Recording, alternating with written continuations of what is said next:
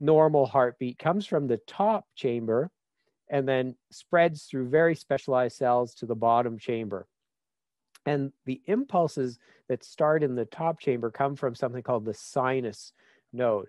Nothing to do with the sinuses that are congested during allergy season or in the cold. This is the sinus node.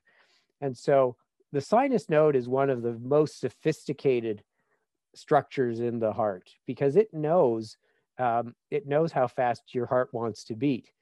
And so you go up the stairs and it gives you just a little bit of extra heart rate.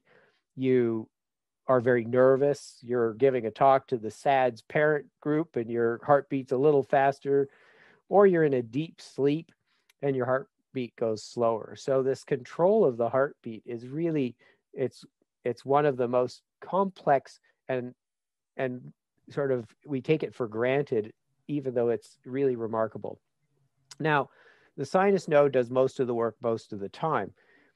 Every once in a while, another pacemaker is going to take over in the heart. The bottom chamber, and if you look closely, the top chamber is not going as fast as the bottom chamber. The bottom chamber has just said, I'm going at this rate for whatever reason, whatever process has set this off.